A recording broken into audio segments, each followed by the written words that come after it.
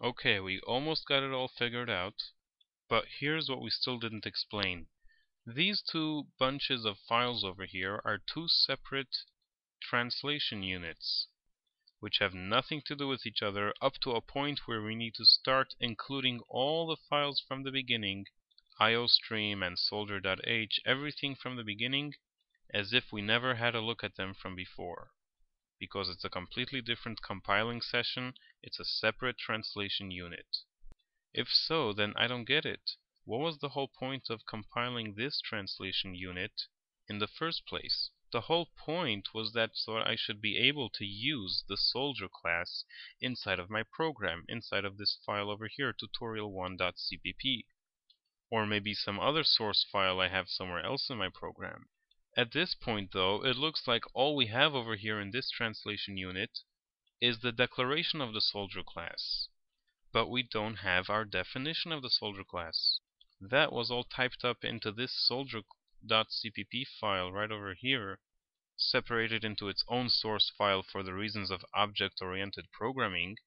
We didn't type up its definition into the soldier.h file because that would not be object-oriented programming. We need to separate it into separate files. So it looks as if we missed the whole point. In our translation unit over here, we don't have anything to do with the definition of the soldier class. And we must have it. The declaration is not enough. If you ever make a program in which you declare a function like do stuff over here, and you start making use of it, like we learned, it's like telling the compiler, yeah, don't worry, I'll pay you back later. Sometime in the future, you're going to bump into the definition of the do stuff function, so don't worry, just let me use it, okay? Eventually, though, the compiler is going to realize that, hey, there's no definition of the do stuff function. Even though we declared it, we don't have the definition. It's in a totally different translation unit. Well, that's where the linker comes into play. You see, what the compiler does is it compiles every single source file into its own translation unit and produces a bunch of translation unit files, which are actually called object files, which finish with the extension .obj. Each one of these object files now contain all of the header files and one source file of this specific translation unit. It takes the whole mixture of whatever was compiled before, the header files and one source file, and keeps it all together into one file of the object file. After that comes the linker, which basically takes all of these translation unit files, all of these object files, and basically combines them all together to produce one single file, which is your program.exe file. But before the linker does that, the linker checks to make sure that you fulfilled all of your promises when you declared something, to make sure that you define it somewhere. Here is where the connection of all the translation units come together. At this point, if something is defined in one file, it will be good enough for another file, even if it's in a separate translation unit. Which in our case means that even though at first these were two different separate worlds, and over here it looked like we only declared the soldier class, but we didn't get its definition, only over here in this other world, in this other translation unit, do we have the definition of the soldier class. But it all comes together thanks to the linker. The linker goes from one translation unit to another and makes sure that anything that was declared in one place is defined in at least somewhere else. Actually, it makes sure that it's defined only once somewhere else.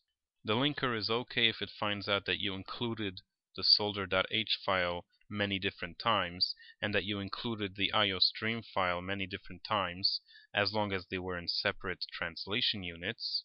But that only works for header files. For the definition, for the implementation of some file, you need to only have that once in the whole entire project. And once you made sure to declare and define the soldier class once in this project, you can go ahead and include the header as many times as you'd like in any other translation unit you need, and the linker will make it all work out. So the compiler makes sure that everything is declared before it's defined, or that it's declared before it's used, everyone in their own separate translation unit. and then it produces object files.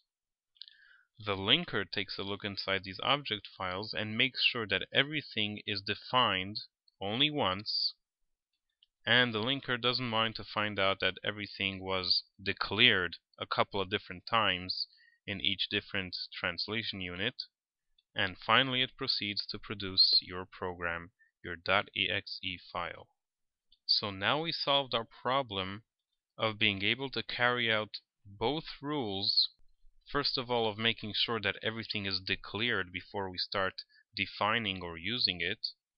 And second of all, to make sure that everything is nicely separated into different files because of the rules of object-oriented programming. The solution is simply like this. First of all, go ahead and declare and define your class. Put the declaration in a header file and put the definition in a source file, a .cpp file. And of course, don't forget to include the header file inside of the source file, so that the compiler will know what you're talking about when it's compiling this specific translation unit. Now, once you've declared and defined this class, you are ready to go ahead and start using this class in any other source file that you'd like. If you want to create an instance of the soldier class, for example, in your main function, you can go ahead and do that. Just don't forget to, of course, again include the soldier header file to satisfy the compiler with the declaration of this soldier class. We're telling the compiler, go ahead and look into that soldier.h file so that you can go ahead and learn what is a soldier class. And I know, it's only the declaration, but don't worry, you'll get to the definition eventually. So now the compiler will allow us to instantiate, to create instances of the soldier class in our program. Now the compiler reaches the end of this translation unit, and it still didn't come across the definition of the soldier class. Uh-oh, is that a problem? Well, lucky thing that the compiler has one more ounce of patience for us, and he's going to leave it up to the linker to make one last check to make sure that we declared and we defined the soldier class somewhere else in this program. Some other translation unit somewhere else has to have defined the soldier class. And we already made sure to do that when we defined it in the soldier.cpp file. And so it all comes together. At the end it compiles and links well, and everything works. This is all quite important to understand, so if you didn't get it the first time around, I suggest you try again to watch these videos about this subject. Pay attention to everything explained, pause the videos as needed, think about it, review it, and understand it well. We type up the declaration of a class in a header file to satisfy object-oriented programming, putting the declaration of something somewhere else than its definition. We type up the source file, the definition of this class, because we must satisfy the linker to make sure that this class is defined somewhere in this project, and it should be defined somewhere else than the header file, which is why we give it its own CPP file.